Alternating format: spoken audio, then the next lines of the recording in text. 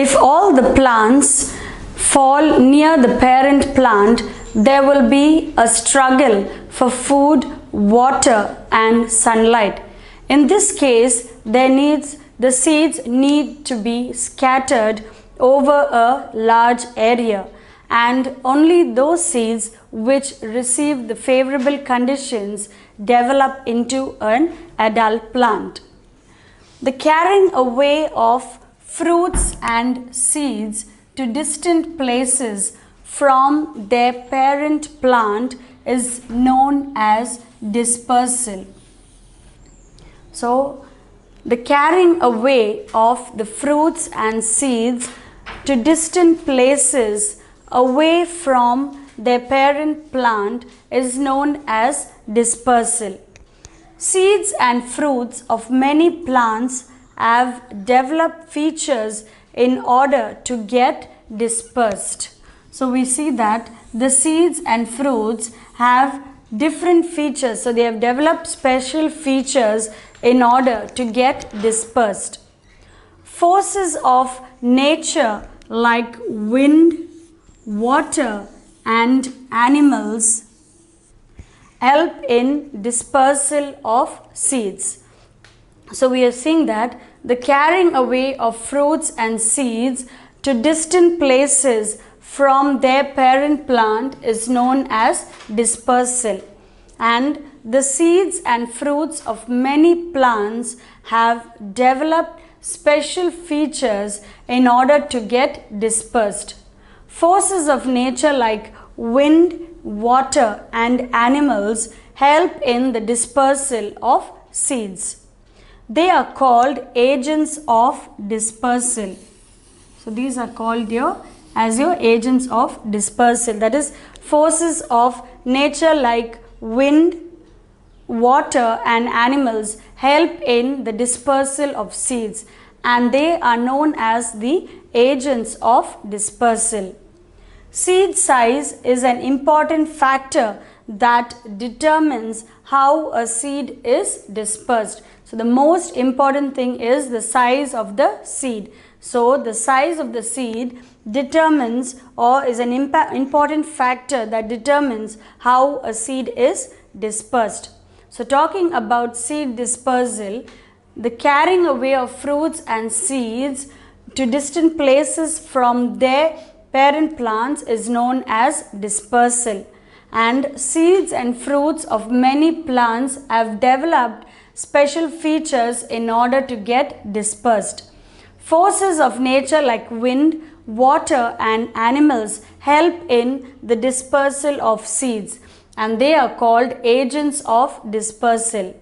The size of the seed is an important factor that determines how a seed is dispersed. So the first we are going to talk about dispersal by wind. How a seed is dispersed by wind. Seeds which are dispersed by wind are either light in weight or have air or wings. So we have already seen that the seed size is an important factor that determines how a seed is dispersed. So talking about dispersal by wind, seeds which are dispersed by wind are either light in weight or they have hair or wings. Dandelion and cotton have hair, while maple, so talking about, we see that the dandelion and the cotton have hair, while maple, drumstick and jacaranda seeds have wings, and this helps the seeds to be carried away with the winds. So talking about the dispersal by wind, we see that seeds which are dispersed by wind are either light in weight or they have air or wings. The dandelion and the cotton have hair, while maple, drumstick and jacaranda seeds have wings, and this helps the seeds to be carried away with the winds. So to be dispersed by wind, the seeds either have to be light in weight or they need to have air or wings. The examples are your dandelion and cotton have air, while maple, drumstick and jacaranda seeds have wings, and thus they are being dispersed by wind. So our topic was dispersal of seeds, and the agents of dispersal are the forces of nature like wind, water and animals. And to be dispersed by wind, the seeds have to be either light in weight or have air or wings, and hence it could be dispersed by wind. Talking about the next is your dispersal by water. So how seeds get dispersed by water? The seeds of fruits of plants that grow in or near flowing water get dispersed by water. So plants, the seeds or the fruits, that is of plants that grow in or near flowing water, then they get dispersed by water. The coconut has a fibrous outer covering. It has hair trapped between its fibers. The lotus has a spongy fruit. These features enable them to float on water. So these are the two plants that get dispersed by water, that is the coconut and your lotus. So talking about dispersal by water, we see that the seeds or fruits of plants that grow in or near flowing water get dispersed by water. The coconut has a fibrous outer covering and it has hair trapped between its fibers. The lotus has a spongy fruit, and these features enable them to get dispersed or to float on water. Next is the dispersal by animals including humans. So the next type, first dispersal is dispersal by wind, then dispersal by water. Now we are going to talk about dispersal by animals including the humans. So some seeds have hooks or spikes or stiff hairs. So these are the features of seeds. So they either have hooks or spikes, or they have stiff hairs that can easily get caught in the fur or feathers of passing animals. So there are certain seeds that have hooks, spikes or stiff hair that can easily get caught in the feather or in the fur of animals passing. These seeds fall off when the animals accidentally brush against a surface such as a bush. So if you see certain animals, as they pass along, they go and rub themselves against a bush or a wall or any rough surface, and when they brush themselves, these seeds tend to fall from their body. Seeds of the datura, xanthium, tiger's claw are dispersed by animals. So we are seeing the examples of seeds that are dispersed by animals. So talking about the dispersal of water, we see that the seeds and fruits of plants that grow in or near flowing water, they get dispersed by water. The coconut has a fibrous outer covering and it has hair trapped between its fibers. The lotus has a spongy fruit. So these features enable them to float on water.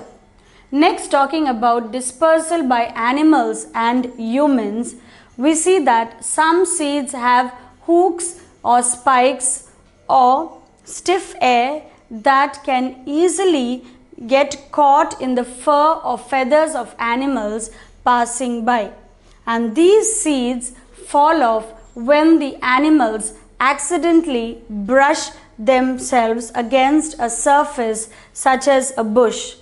The seeds of the datura, xanthium, tiger's claw are dispersed by animals. So we've seen the agents of dispersal, that is wind, water and animals, and the dispersal by wind, the dispersal by water, the dispersal by animals including the humans. We see that many fruits are tasty to eat. Human beings and animals eat the fleshy parts of some fruits like the lychee, peach, mango, orange and papaya. Once they eat the fruits, the seeds are then thrown away on the ground. Many birds and animals eat the fruits along with the seeds.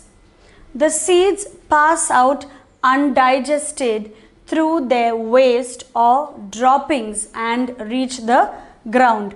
So we are talking about the dispersal by animals including humans.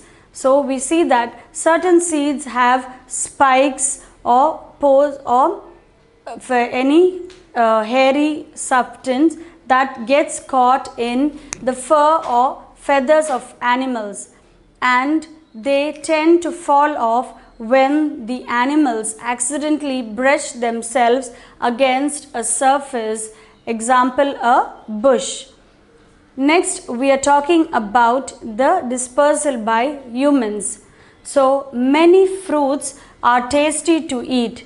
So human beings and animals eat the fleshy parts of some fruits like your lychee, peach, mango, orange and papaya. And once they eat the fruit, the seeds are just thrown away on the ground.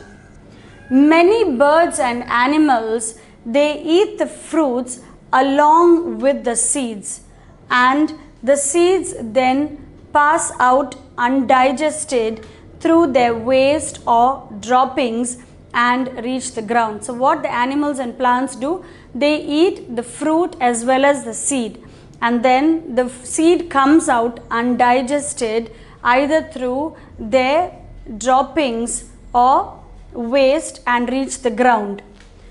Jamun, cherry and apple seeds are dispersed in this way. That is, they eat the fruit along with the seed, and the seed comes out undigested either through their waste or droppings. Examples are the jamun, cherry and the apple seeds are dispersed in this way. Some animals like your squirrels collect fruits or seeds and bury them in places far away from the parent plant. So what does a squirrel do? A squirrel collects seeds of fruits and they bury them in places that are far away from their parent plants. They often forget these buried seeds, which begin to germinate in their new location. So talking about the dispersal by humans, we see that many fruits are tasty to eat, and the human beings and animals eat fruits, the fleshy parts of fruits like your peach, your lychee, mango, orange and papaya. And once they eat the fruit, they throw away the seed. Many birds and animals, they eat the fruits along with the seeds, and the seeds pass out undigested either through their waste or droppings and reach the ground. Jamun, cherry and apple seeds are dispersed in this way. Some animals like the squirrels, they collect fruits or seeds and bury them in places far away from their parent plants, and they often forget these buried seeds, which begin to germinate in their new location.